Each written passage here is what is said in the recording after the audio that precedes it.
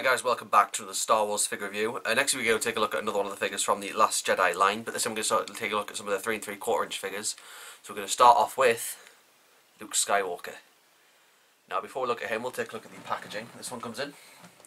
As you see, it's a brand new design of packaging for the 3 3/4 inch figures. It feels slightly smaller to that of the Force Awakens and Rogue One packaging, so means I'm putting less into making it, which is not too bad.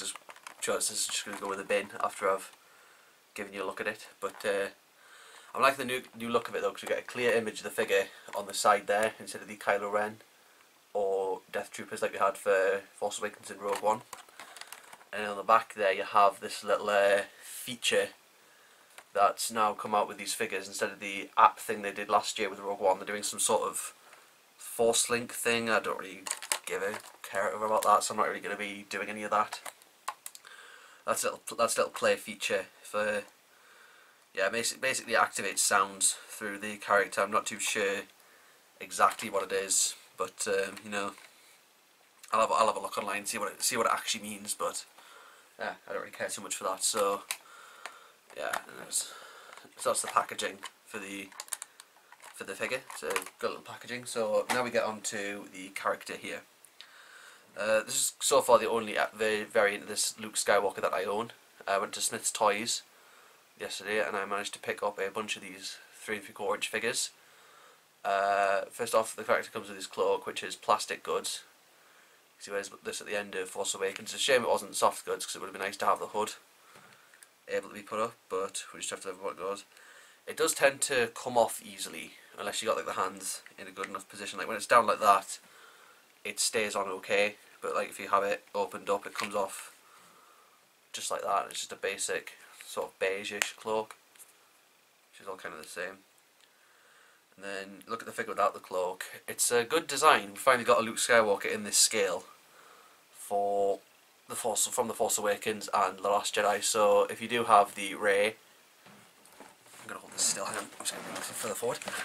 There we go. If you do have the Rey, you can do the character thing at the end of the Force Awakens, where Luke is standing on at the top of Acto with his, and then Rey comes up with his old lightsaber to give it back to him.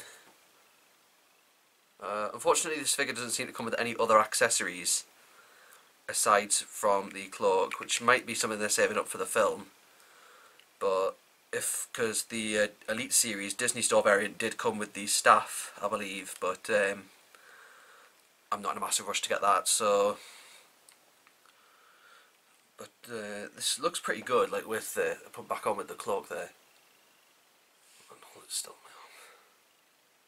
It does look really good with the cloak. I do like the look of it, especially with the facial sculpt as well. Hasbro have done a good job in sculpting the character of Luke Skywalker to look like how he will look in The Force Awakens and The Last Jedi. Because I can't keep that cloak on very well. It's a main problem. I kind of just have him standing on the shelf with it on. I do like how they've got into sculpting his mechanical hand that he now has.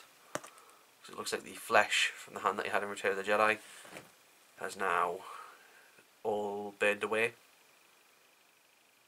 So get the camera to focus on that. Yeah. They've gone into doing those little bits of detail there, whilst his other hand is just the same old human hand that he was born with and has retained over the years.